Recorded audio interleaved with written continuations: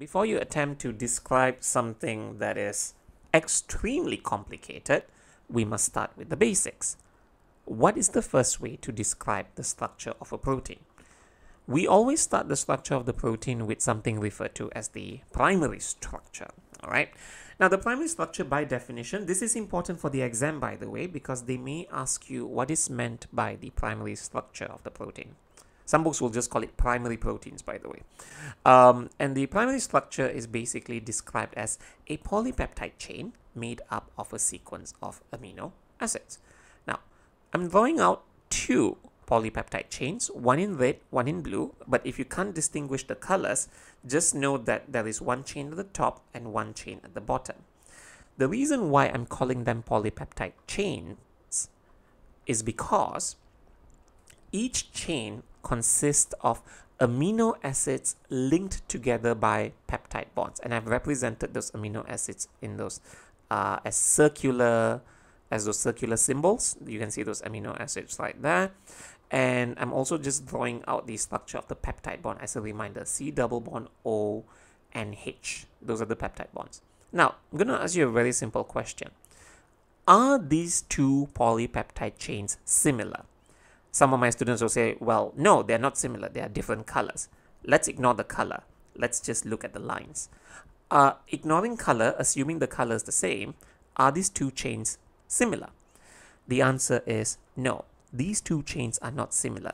They both have different primary structures. The reason why they have different primary structures is because, well, the length of the chain differs.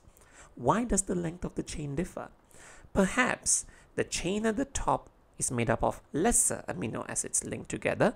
The chain at the bottom is made up of more amino acids linked together. So right from the get-go, you can see that the primary structure can be determined by the length of the polypeptide chain. But it's not just determined by the length of the polypeptide chain. Another example I'm going to give you here is polypeptide chain A and polypeptide chain B. If you notice, polypeptide chain A is made up of 4 amino acids linked together. Chain B is also made up of 4 amino acids linked together. But do they then have the same primary structure? No. The primary structure in this case is also different. The reason why it's different is because even though the length may be the same, they consist of different sequences of amino acid. So it's not the primary structure of the protein is not just determined by its length. It's also determined by what type of amino acids are put in there. And that's what makes it a bit more complicated. So from the primary structure, we can then do the secondary structure. I'm drawing out a long chain, and that long chain is described as the primary structure. Now, I want you to see what has happened to the long chain. That same long chain has now started to form weird shapes within itself. And the two weird shapes that I want you to focus on are the coilings and the foldings that have started to appear. I've highlighted the coil and I've highlighted one fold that has happened.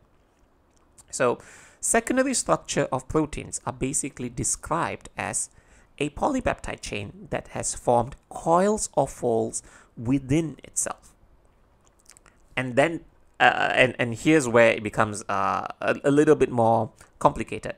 Why does it start to form coils or folds? This is a very important question. Let's imagine a single straight polypeptide chain. That's a primary structure, and each of those circles are just amino acids. Now, that same chain has now started to curve or coil. Now, why does it curve or coil?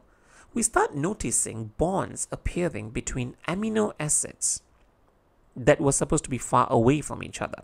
All right? Like, for example, amino acids that are not linked close to each other start to form hydrogen bonds, which I've represented in those dotted lines. As a student in A levels, you do have to explain why a secondary structure or how a secondary structure is formed. Now, if you remember, peptide bonds contain C double bond O and also NH bonds or NH groups. C double bond O, NH. If you also remember in my video on hydrogen bonding, I did mention before that C double bond O usually carries a partially negative charge, and NH usually carries a partially positive charge. I'm drawing out I've just highlighted that single portion over there where I've represented it as amino acid 1, 2, 3, and 4. And we can see that the NH group has a partially positive charge and the C double bond O has a partially negative charge. And lo and behold, a hydrogen bond is formed between them. And because a hydrogen bond is formed between them, the amino acids, the polypeptide chain becomes curved. And the hydrogen bond is the one that's causing this curve to happen. So, there are two types of secondary structure within a polypeptide chain that can form. Number one, it can form something called the alpha helix. And number two, it can form a folding called the beta-pleated sheet.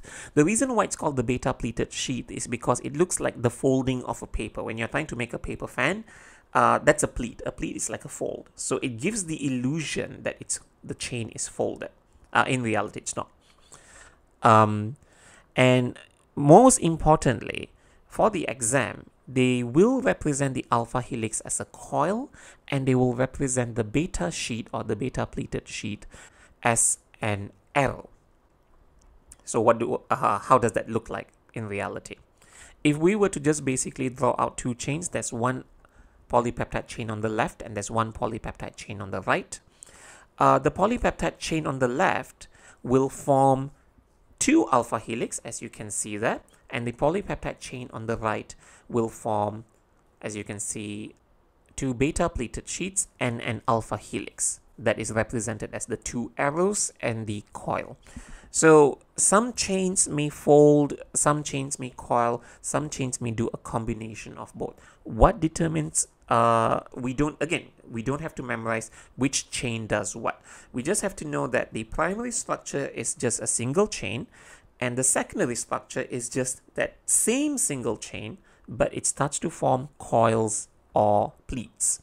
And the coils or pleats are usually due to the formation of hydrogen bonds between the NH and C double bond O bonds. That's basically it.